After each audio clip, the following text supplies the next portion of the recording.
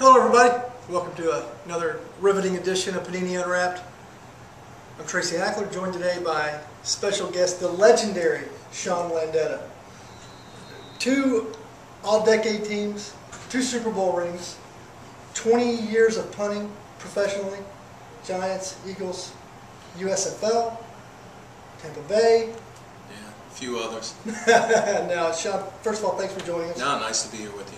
Now, we're here at the Pop Warner Super Bowl, and you've been playing a pivotal role in some of the championship games out there. Kind of talk about what you're doing with Pop Warner this week. Well, I think Pop Warner is a great organization. I've worked with them in the past, and we talked about getting me down here for the Super Bowl, and it's really been great to interact with all the kids and teams from all over the country and to be involved in the games and signings and everyone else and everything else. And, you know, just for the kids to get a chance to, you know, mingle and talk to a player. And, you know, I brought my rings with me, you know, telling them, hey, you guys are in the Super Bowl, I was too, and it's really been a good week. Well, it's been fun to watch and watch the games. And we brought a box of 2010 Panini Classics, which we thought was an appropriate box to break with you because you're a classic yourself. And I just wanted to open a few packs and talk about what's inside and go from there, because a lot of these guys you may have played with.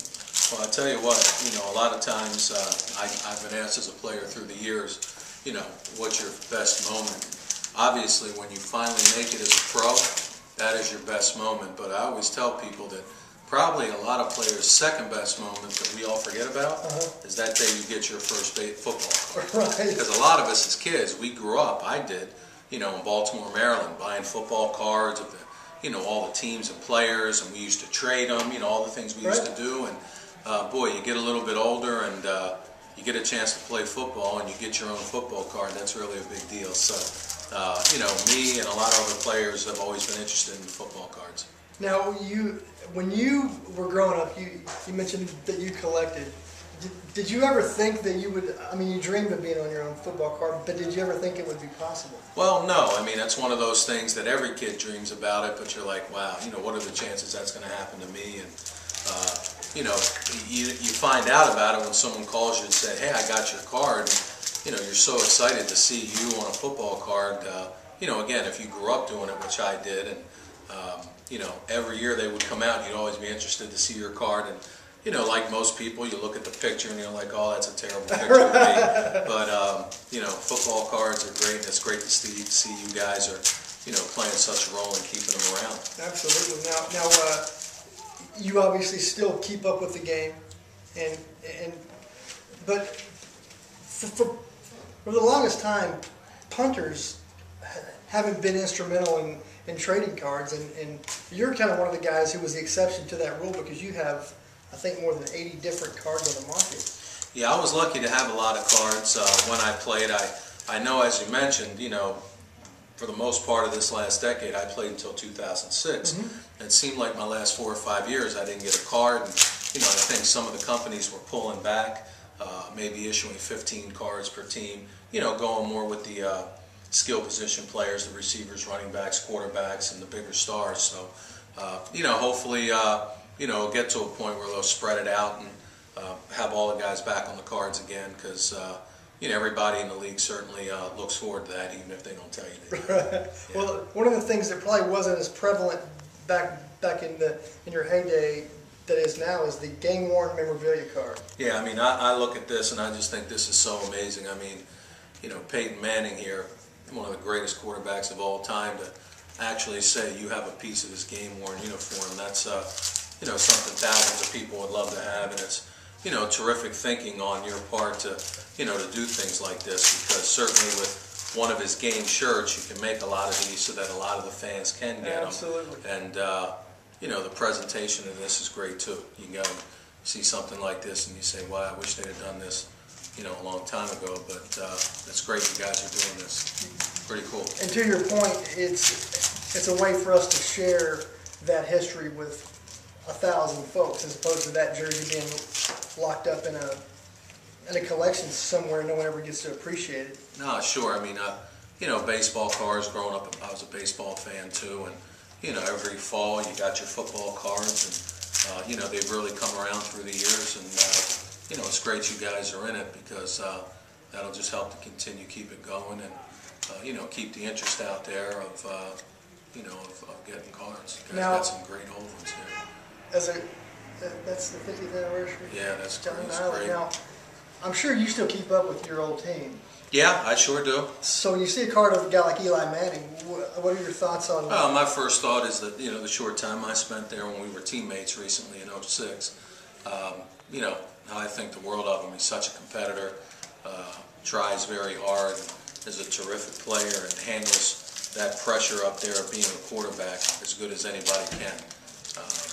Until he won the Super Bowl, the fans were a little hard on him, and he came through like a champ, and he's revered up there now, which he should be because of what he did. Yeah, he's terrific. Now you obviously have 2 Super Bowl rings on there. You've got one from Super Bowl 21. 21. And one from Super Bowl 25. Correct. Obviously, I'm assuming the first one is the most meaningful? Yeah, it is. I mean, the first one, everything is so new. Your whole life, you grew up watching TV, watching the Super Bowl, and thinking like every other kid, wow, one day maybe I'll get a chance to do that.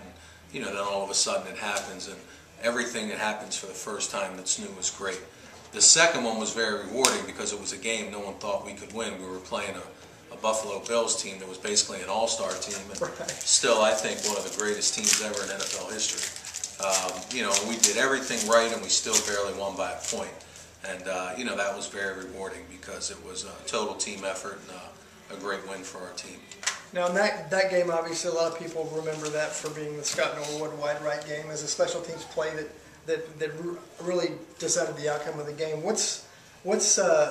Is there one special teams play that you made that stands out? I mean, you had more than 1,000 punts in your career. Yeah. But is there one that stands out? Probably the most important punt I ever had was in that game with about 2 minutes left. They held us and we had to punt, and we were punting from around the 50 going in, and like any, I'm thinking, boy, if I can hit this inside the 5. Then I'm thinking, try not to get too cute, because if you kick in the end zone, it comes back to the 20. So, I laid it up, and it was a fair catch just inside the 10. And, every once in a while I think, maybe if you kick that ball in the end zone, 3 minutes later, Norwood's trying a 37 instead of a 47-yarder, and maybe he makes it. So looking back, that was probably the most important punt I hit, which at the time didn't seem like it because of the way Buffalo moved the ball, but that was a good one. Now here's 2 gentlemen that you hopefully never had the misfortune of having them on your back there. Yeah, absolutely. Actually, I played against both of these guys in the Pro Bowl. Okay. The thing that's neat about the Pro Bowl is guys that are stars. We're looking at Junior Seau and Derek Thomas that are starters. In the Pro Bowl, these guys play on special teams because it's all stars. And I remember the guys I had blocking for me on my punt team. Mike Singletary and all these guys. I'm like, wow. The guys that are rushing are all-star, all-pros, and the guys that are protecting for me, that was kind of pretty cool. I had to make sure I paid attention to the snap. Right. But, I got to know both of these guys. Unfortunately, we lost Derek, but Junior Seau, what a player, played about 20 years in the league. Just terrific. Just like you. Now, one more thing that wasn't as prevalent back then as it is now is the certified autograph card in the pack of cards. And it's, wow, look at that. Again, another way to bring collectors and fans closer to their... I just think that's terrific. Again, just like having the, the game-worn piece of a shirt in there, to actually get a card that's signed, by a player, and the way you have it here is so nice. It's not messy and really adds to the card. Another great idea. That's very cool. And then one more thing, you played 1 season for the Buccaneers, which is pretty local here. We're in Orlando, and for your visit out here, we had some nice photographs made up. And Scott, I don't know if you can get that, but it's a unique piece because there aren't many trading cards, if any, that picture you with Tampa Bay. Yeah, no, absolutely. In fact, I think of all the years I played, there's just a few years I didn't have cards, and Tampa was 1 year that I didn't. So, that's really great that you guys are able to print that up, and maybe one day that'll show up in a football card somehow in some old release. I was just really glad that when I came to play for Tampa, it was the first year of their new style of uniform. Right. The old creamsicle uniform was very bright, but I'm glad I got to wear this one a little bit better. Well, I'm glad you were on with us, man. Honored to have you on, Sean. I really appreciate it. No, thanks very much, and great working with you guys. Thank you, guys. We'll see you later. Bye-bye.